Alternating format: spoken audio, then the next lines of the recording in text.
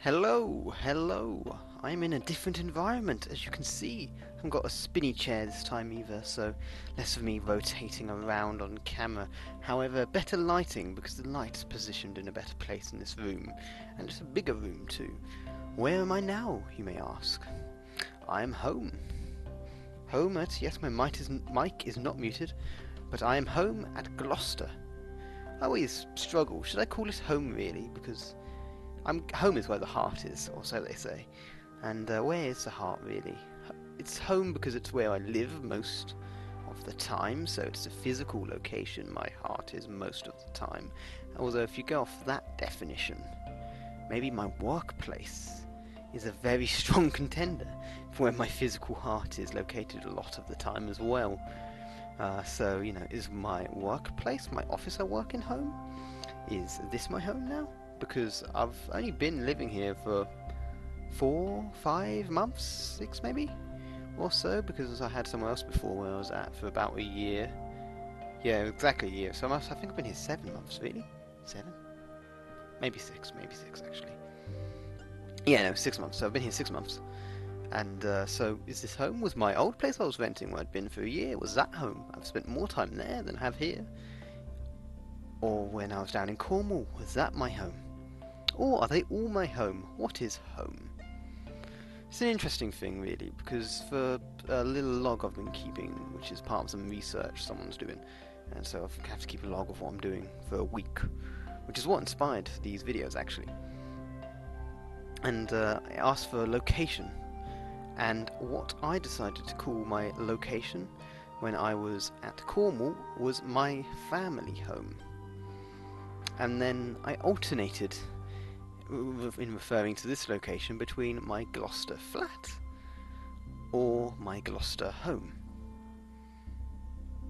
And in my phone, I think I have something like Cornwall home as the name or the quick contact details for my home phone at Cornwall. Or maybe, yeah, I think it's Cornwall home or something like that, because I felt weird just having it be called home. Because I don't live there for the majority of the year, so it's not really my home, but in many ways it's a place where I'm most fond of. So yeah, if it's not obvious, I've came down today. My mum drove me down. I can't actually drive a car. I would take the train, but it'd been Christmas, so I had a couple of board games, and hauling that on the train would have been a pain, so she kindly decided to bring me to Gloucester again. In exchange, she gets to stay here for free and do some shopping and whatever else she likes to do, and in fact worry over me as mothers tend to. And that's something that I know someone at my workplace who is very close to retiring, and apparently the mothers never stop worrying no matter how old you get, which I don't know if is a good or a bad thing. Recently he earns like a ridiculous amount of money a year, 70,000 at a guess ish. 70k pounds a year, so that might end up being something like 80 or 90k in dollars. Or I don't know the exact conversions now, because yay Brexit, used to know them before then, but then they went to shit and I stopped looking at them because I got depressed. Depressed is a strong word, it wasn't actually depressed, saddened. So yeah. And he earns a lot of money, and his mum just said, oh, do you want to be able to loan? Because I think he wanted to buy something expensive or whatever. I'm not sure the details, we didn't go into that. And, because there's always a bit of a weird taboo in England about talking too much about money. It's a weird taboo, but people try not to bring up money too much. I think I'm a bit more candid with that than many other people are. But hey, that's me. I can be quite talkative about anything, really. Very, very much so. I can talk about very weird things if people want me to. But anyway, so yeah, his mother was offering him a loan. He's a few years away from retiring and earning an absolute fortune. So I thought, guess I'm not getting away from my mother anytime soon, am I? So there you go. She's fussing over me. Now I'm here. It's a bit of a journey from Cornwall to Gloucester. It was about 3.5 hours on the motorway. So it was a fairly nice drive. We did it on the weekend, so no lorries, and it's not a very busy time of year either. It's not like going in the height of summer when this 3.5 hour journey ends up easily being 5 hours or 6 hours or something like that. That's why I don't like going to Cornwall in the summer. One of the many reasons I don't like going to Cornwall in summer, actually. But anyway, so that was basically most of the day. The 8-year-old cousin, he finally got Jaraxxus today. Lord Jaraxxus in Hearthstone. He has finally crafted it. I wanted to do that. That was basically the last thing I did before I left. I wanted to help him do some quests, so we can get some packs, so we can get the dust, so we can get Jaraxxus. That was my quest before I left. Because I didn't have to leave at any explicit time. It's not like I work tomorrow because tomorrow's a Sunday. So I could have sort of left whenever I wanted, really. I didn't have a set train to catch or anything like that. So I could have left when I wanted. So I basically said, to myself at least, I didn't admit this to him, but I am not leaving until he earns Jaraxxus. And thankfully, it didn't take too long, because I could make a decent deck. He was fighting really, really weak opponents because he himself is usually really bad, so it's fairly easy to blitz through them. He didn't have amazing cards, but he had good enough cards. And that's all you need, really. You can make do with mediocre cards in Hearthstone, as long as you make your deck properly. It's not an exciting deck to play, really, but it won. And it got him Jaraxxus, and that's the important bit. So, there you go. That was a highlight. Probably the best thing that happened today, getting that. He was so excited when he got it done. And yeah, that was a very positive thing. But unfortunately, then that was followed by something fairly negative, which was just before I left, he got very, very stroppy with his mother. And he does this whenever anyone leaves the house that has been staying for a few days. You know, his uncle, one of his uncles and aunts, you know, they were both staying, or aunt-in-law was staying for a couple of days, over a few days, but on a couple, like I think it was like 3.5 over Christmas. And when they left, he got a bit stroppy, and he never admits that's the reason. He always finds something else to blame, because I don't know whether that's because he doesn't want to admit it, or he's a kid, so he's not very in tune with his emotions, and that's why. But for whatever reason, he gets very stroppy when people leave. Usually, we really struggle to combat that. However, what I did that I think was relatively effective is, before I left, you know, he was busy yelling at his mum, and then, you know, I tried to talk to him. He said, no, no, no, no, no, no, no, no, no. And I just realised as well, I didn't do my intro at the beginning of this video, did I? Oh well. Watch the other videos if you want to see that. But anyway, so he was, you know, saying no, no, no, no, no, no, no, to me when I was trying to talk to him. But in the end, I just repeated, hey, I want to talk to you about Hearthstone. Hey, I want to talk to you about Hearthstone. And that got him eventually to calm down, come away from his mother. He went into my room, and we talked a bit about Hearthstone, how to make a good deck. We spent about half an hour doing that. At first, he was sort of really argumentative and refuting everything I said. You know, I said, you've got Haunted Creeper. Haunted Creeper is a really good 2-mana card, and it is a really good 2-mana card. And he was like, no, no, it's an awful card, awful. But he actually kind of likes Haunted Creeper, and we were playing with it earlier, and he saw how good it was doing. So I'm sure he knew it wasn't actually that bad, but you know, he's in this angry state, so he's going to disagree with you no matter what you say. But eventually I managed to work my way round to getting him to agree with me-ish, as much as he would in a state like that, and B, calm him down. So by the time I wanted to leave, which was literally a few minutes later, I didn't want to leave while he was in that state, so that's why I had to resolve this issue. But a few minutes later, he was calm. A few minutes later, after that conversation, he was calm, that's what I meant to say.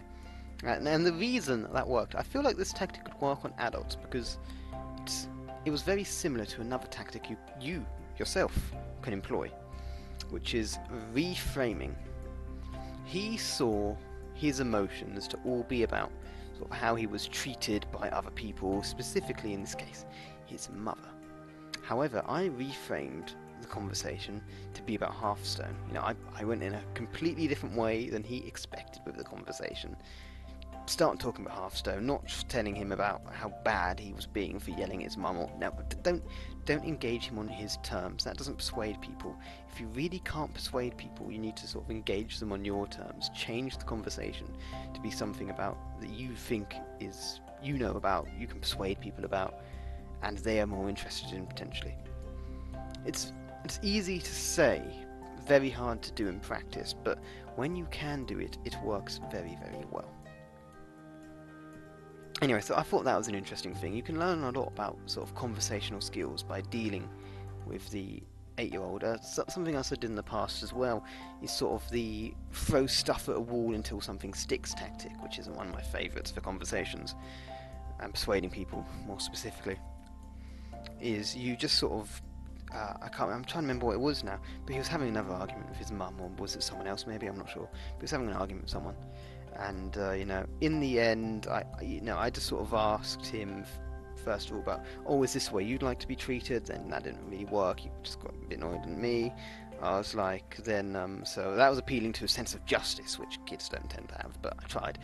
Then I tried appealing to sort of his sense of selfishness, well, saying, well, if you treat your mum badly, or whoever it was, they're less likely to give you stuff in future. That didn't work too well either. And then in the end, I can't remember what I did to solve it in the end, but basically I went along those sorts of lines, and I just sort of appealed to different values he would have in them, and eventually I found one that worked, and it really calmed him down, and it worked. And that's something you can do, once again, with adults, not just 8-year-old children. I think a lot of these things are a lot more visible in 8-year-old children because they're less in control of themselves, so it's easier to witness, and they behave a lot more instinctually. But they work on anyone. So, think about that when you're talking to people next. And that was basically the main highlights of the day when I got back to Gloucester. There wasn't much. I just spent a bit of time talking to my mum. That was pretty much what I was doing for most of the day. Most of the remainder of the day, because by the time we'd had dinner and sort of sorted things out, it was sort of 7 o'clock anyway. I don't think we talked about particularly anything interesting. At least not stuff that I'll probably talk about some other time.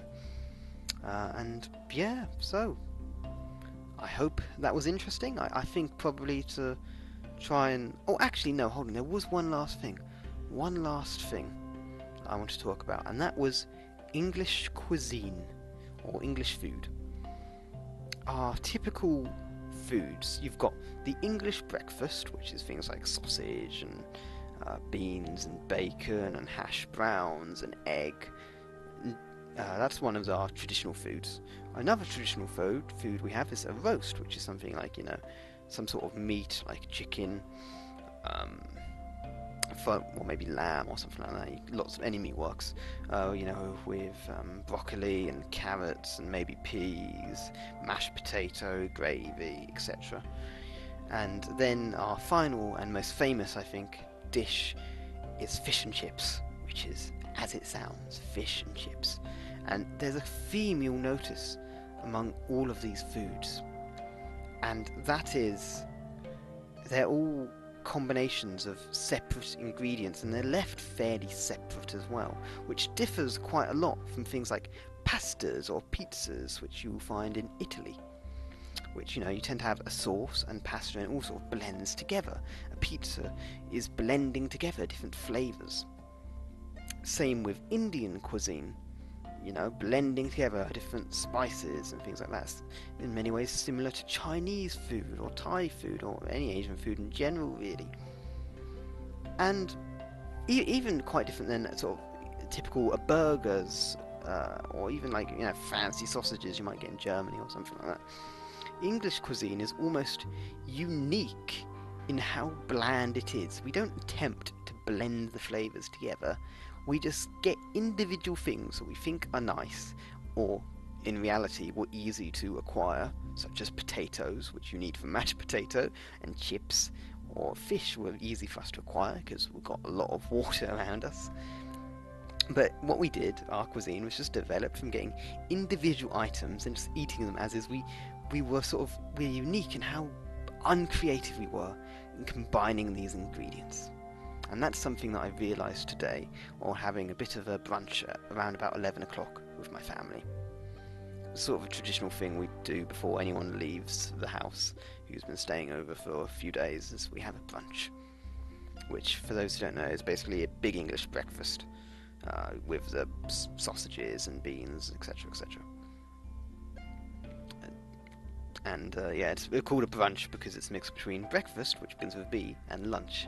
So that's why I had it usually have it 10 or 11 o'clock, something like that, in between when you'd normally have breakfast and lunch. So yeah, there you go. That was the day. I hope you enjoyed listening to my comments on dealing with 8-year-olds, on English food, and I think that's the main 2 things I talked about, wasn't there? I feel like there's a third, but it's not coming to me. I usually like to do 3 things when I can, but hey ho, your memory, or rather my memory, is far from perfect. Anyway, I shall see you tomorrow. Today has been the 7th of January 2017. I have been Hammerforce, aka Stephen, and once again, I will say this for the 3rd time, I shall see you tomorrow. Goodbye. Thanks for watching our videos, I hope you enjoyed them. Please could you do us a favour, and just hit the like button underneath the video. It will improve our search ratings, so we'd really appreciate it. Make sure to check out our channel, see if there's anything else you're interested in, and have a very nice day.